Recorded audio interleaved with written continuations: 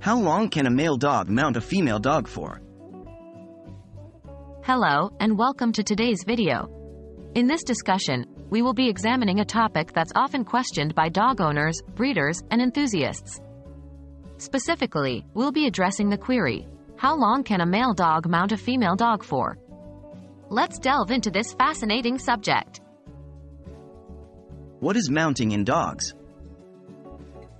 Before we delve into the specifics, it's essential to clarify what we mean by mounting. Mounting refers to the act when a male dog climbs onto a female dog's back to mate. It's a natural part of the canine mating process and is an integral part of canine reproduction. The mounting duration. So, how long does this mounting last? Well, it can vary. However, it typically lasts from a few minutes up to 30 minutes. This duration is not solely dedicated to the act of mating, but also to the tie that follows, which is a unique feature of canine reproduction.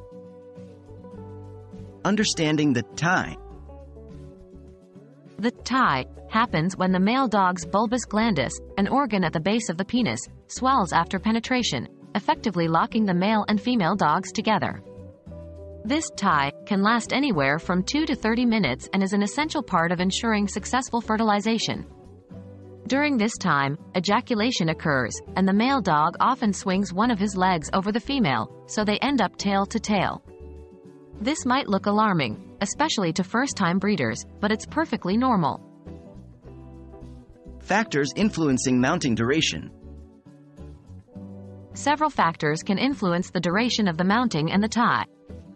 These include the dog's age, health, breed, and experience.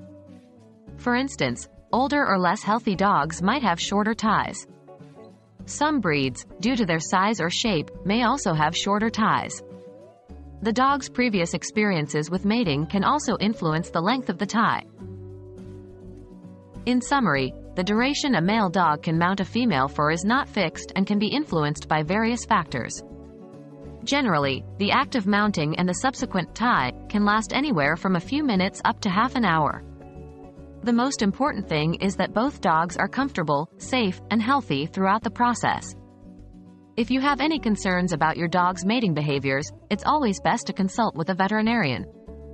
We hope this video has provided some insight into your question. Happy breeding and see you in the next video.